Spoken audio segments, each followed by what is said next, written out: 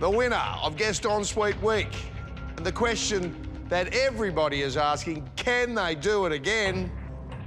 The answer is... Oh, yes, they did.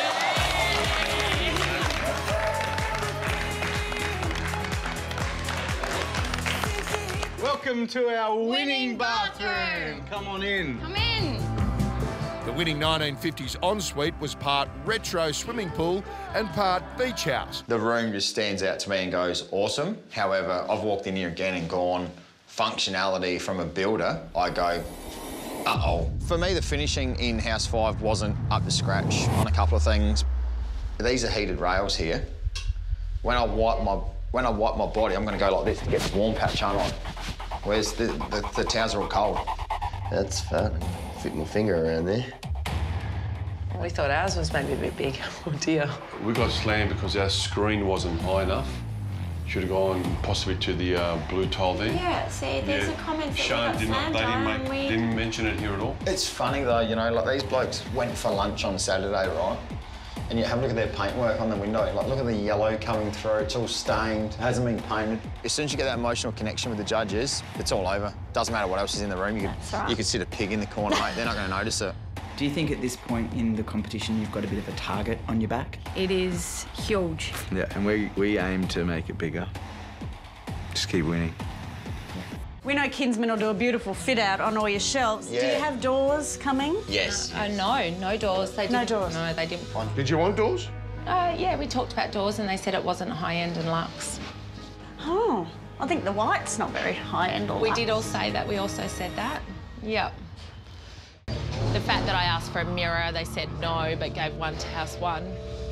Hate it. Sorry, Kinsman. I just wanted to have a chat to you about the Kingsman situation because I've gone back and listened to the audio of the conversation that you had. OK, great. Yeah. So when it comes to the doors... So we're thinking doors, maybe?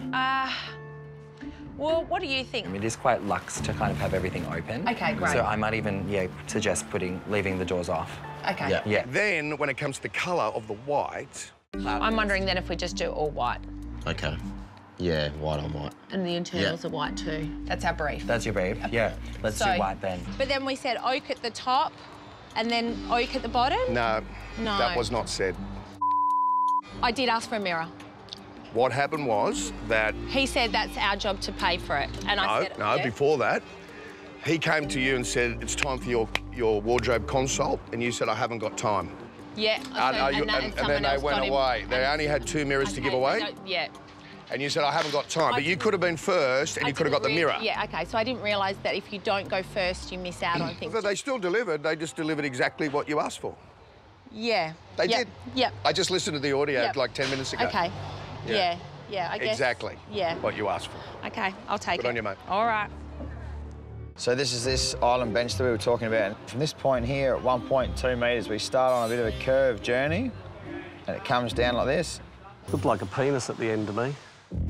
It's 4.1 metres long. Daniel and Jade have also completely changed the architect's plans for the kitchen, dining, living room, and want to make the big island bench double as a dining area. A bench like that with stools around it, I've never seen it work well. OK. If you were to look at putting the kitchen back there, I just think that whole area would flow better.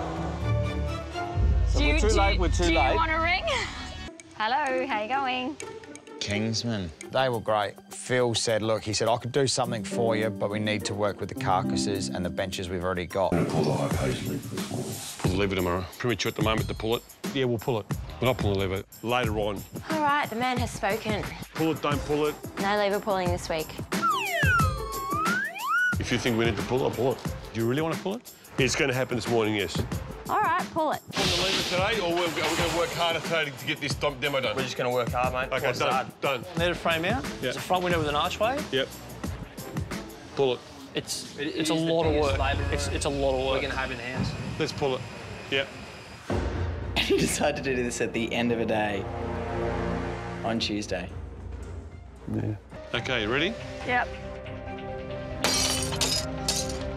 Do you want to pull the lever? It's all up to you, Dad. Run,